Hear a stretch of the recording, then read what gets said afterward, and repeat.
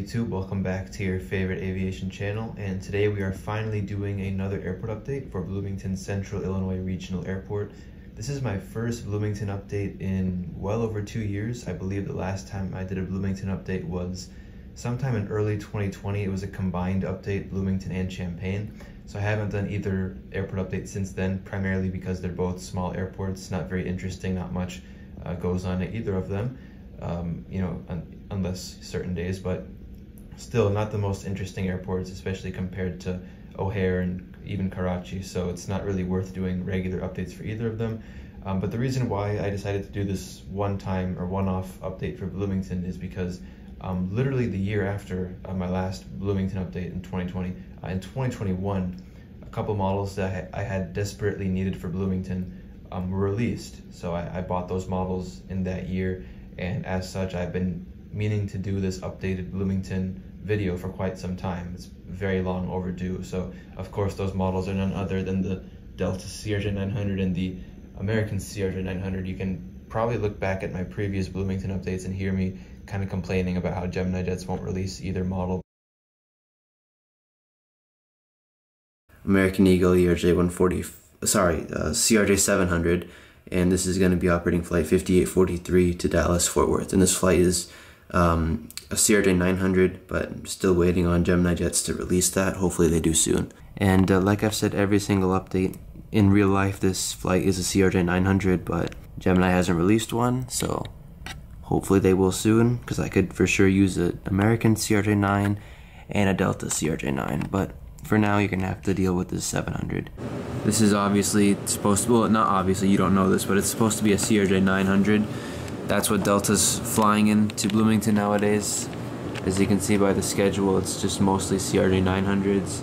But yeah, basically my point is that the only Delta plane we're getting here at Bloomington nowadays is the CRJ900. Hopefully GeminiJets can release a 900 from Delta and American soon. I would love to see that. And I speak for a bunch of other people as well. Like I've mentioned before, Bloomington only gets the CRJ900 now. We don't get the 700. So GeminiJets, hopefully they'll release a 900 soon. But yeah, just across the terminal we have an American CRJ700 filling in for our 900 because I don't have a 900. Once again, GeminiJets, we're really waiting on a CRJ900. Same with Delta. So if they can hurry up and make American CRJ9, that would be great. And the funny thing is, both of these are supposed to be CRJ900s. Both of them are 900s in real life. GeminiJets, please, if you could release an American CRJ900 and a Delta CRJ900 again, I think a lot of us would appreciate that. But they did in 2021, literally just months, a couple months after each other. So finally have one of each of those two planes. They did also recently release the Mesa house livery white CRJ900, which I'm kind of glad I didn't get because, well, we'll go more into that later. Mesa, long story short, Mesa is no longer going to be flying for American effective from April, so I'm kind of glad I didn't get that model. But anyway, the airport, for those of you who have been watching, who have seen the earlier Bloomington updates, is basically the exact same. A few minor changes though. The only major change I'd say for this current update is just the terminal. If you remember in previous updates, it was a foam terminal. Because I ended my Illinois Gateway fictional airport, I decided to put some of the pieces or elements from that airport into my other projects. So this Lego terminal is just kind of a temporary setup here. It came from the Illinois Gateway Airport, of course. So that's really the only thing that's changed. As far as Bloomington Airport goes in real life, I was looking at recent Google Maps images. They have changed the apron a little bit. Gate 6 right here where Frontier parks. They have updated the ground markings. So the gate markings, they've added new safety markings for where the engines are, just for the ground crew to be safer around the aircraft. Gate 6 is of course where Frontier parks at, so they have the red boundary zones around the engines marked out on the apron. I don't know the exact terminology because I'm not a ramp agent, but yeah, so they have that marked out. And I think gate 8, both of the stands or the parking areas for gate 8, they also have had new boundary markings added. So everything else though is basically the exact same as far as I'm aware. So yeah, this is the passenger apron, as you can see. Oh yeah, by the way, if you haven't noticed with all the lens changes and all that, I did upgrade the phone. We upgraded recently from an iPhone XR all the way up to the 14 Pro. That's a big jump in generations. So it was long overdue, and I'm glad I was able to do it. Of course, I chose the 14 Pro because it's got the 3 cameras, so you can, you know, it gives you, I guess, better quality, better video quality, better photo quality, which is pretty relevant. So you can, of course, the coolest thing about it is this feature was present with the earlier phones too, the 11, the 12, and the 13, but it's new for me because I came from the XR, the 10, which didn't have any of these. So you can, of course, interchange between all the different, you know, cameras and stuff, which is pretty cool. Of course, it even goes up to wide angle, which is crazy. Wide angle, I think the audio is a bit different. You might have noticed the audio change, I don't know. I think the audio does kind of get weirder, more distorted if you do wide angle. I've noticed from other people's videos, but anyway.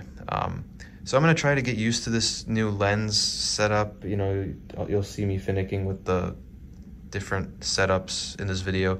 I'll try to get used to it for future uploads. And then over here at the cargo center, here's another thing that's basically the exact same. FedEx is still here. There have been some rather interesting cargo movements at Bloomington in recent history, and we'll get into that once we get to that point, but everything else is basically the same. You have runway 1129, part of it back there. That's the secondary runway. The main runway is runway 02 and 20, which runs perpendicular pretty much. They mainly use that runway. So yeah, brief update regarding the services. Still 4 airlines. Allegiant is the one that's missing here from passenger service. I don't have Allegiant because they fly in at a different part of the day. This update is based on a Monday at around 10 a.m. So normally you'd only see Frontier at that time, but these 3 are early morning departures. They're delayed. They were delayed because of heavy fog, which we've actually been experiencing a lot of recently. So especially I was driving through Bloomington last week and there was so much fog coming through there. So yeah, it's not a outlandish scenario for sure. So the flights, the routes and everything, American Airlines, of course, operated by American Eagle. We have the Embraer 145s, and these operate about 2 times a day to Chicago. And then, of course, we have the CRJ900, which operates also, and the, American Eagle Embraer 145s, they're operated by Envoy Air. That's the subsidiary operating them. The CRJ900s, twice a day to Dallas-Fort Worth, operated by Mesa Airlines for the time being.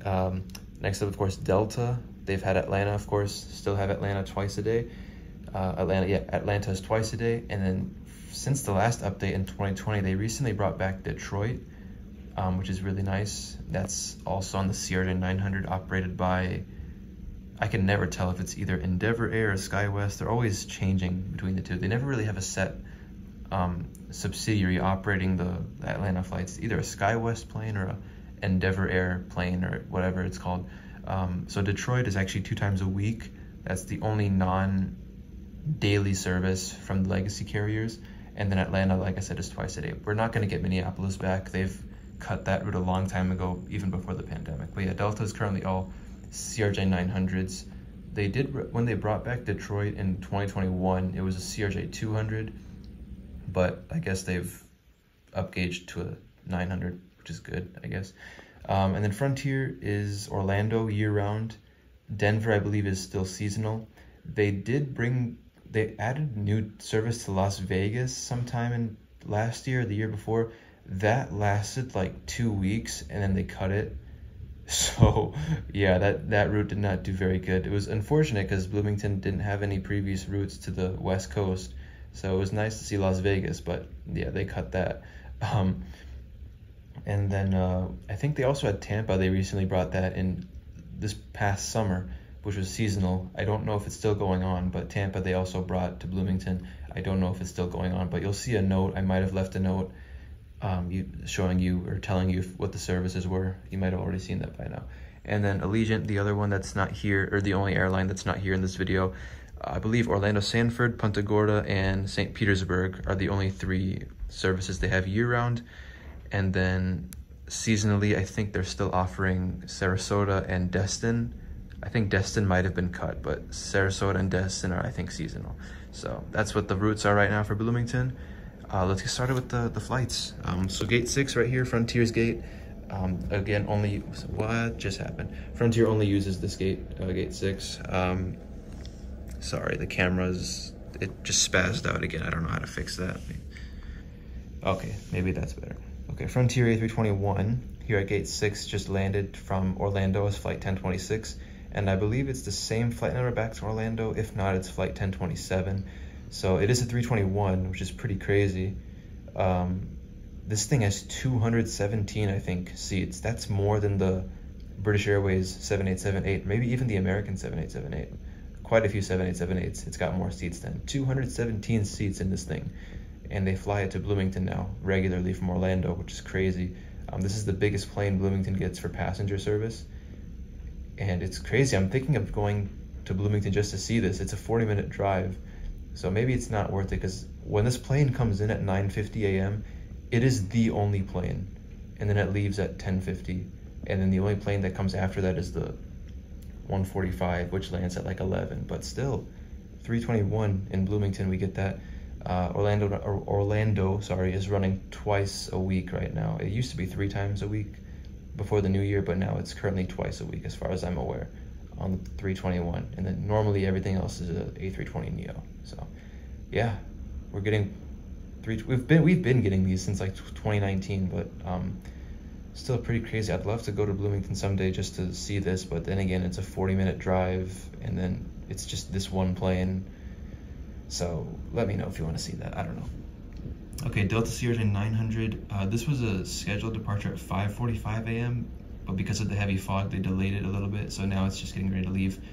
First of two flights today that they have to Atlanta. I forgot the flight number, to be honest. I don't remember any of the flight numbers for the next 2 planes either. So yeah, that's going to Atlanta at 5:45 a.m. delayed. Over here, gate 5, which is American's gate, one of 2 gates they have.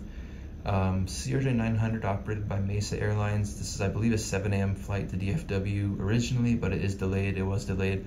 It's just finished up boarding, just getting ready to detach the gate and taxi out for departure to DFW.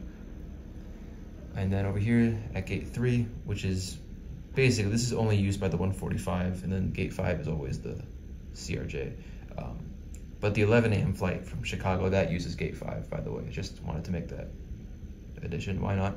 But here's gate 3, American number 145, operating the, I think it's a 7 a.m. or 7:30, maybe 8 a.m., I don't know, flight to Chicago. So these 3 flights, airplanes, this one, they all overnight. They arrive the night before in Bloomington from their respective hubs, and then they remain overnight, depart back out to their hub cities the following morning. So that's how that works. And then regarding Mesa Airlines for American, if you didn't hear, Mesa and American are ending their contract, meaning from April of this year, Mesa Airlines will no longer be a regional subsidiary operating for American Eagle, so they won't be flying the CRJ900s for them anymore.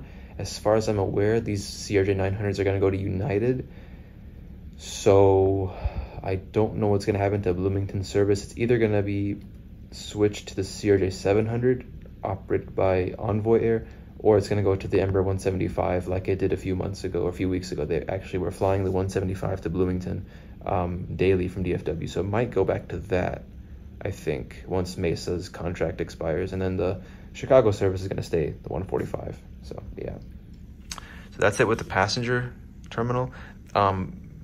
Quick thing regarding the other gates. Here's gate 2, which is the only other gate, sorry. Nobody uses this right now. Delta used to use it. When they used to fly the CRJ200 here, they would park it at gate 2. I don't know why they would never park it over there, but gate 2 is where they'd park the CRJ200s for Delta. So they're not currently used right now because we don't get the 200s from Delta, but gate 2 is normally a Delta gate. So that's the passenger terminal. Moving on now to cargo. We've got the FedEx 75, oh, sorry. One of the gates just got moved. But yeah, FedEx 757 here at the cargo center. This landed like 2 days ago as flight 1512 from Memphis. It's just sitting here. FedEx's schedule is kind of weird. They have one plane that comes in from Memphis and then just sits here for like 2-3 days, then goes back out to Memphis. And then they have a second one which comes in from Memphis and then stays here for 30 minutes, then goes to Madison. It's yeah, I'm not too sure how their schedule works still, but yeah, FedEx is still here, still going strong.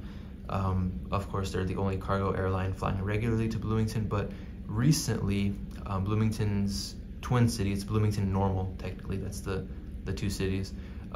Recently, Rivian, which is an electric car company, they recently opened up a factory, a plant in Normal, I think 2-3 years ago.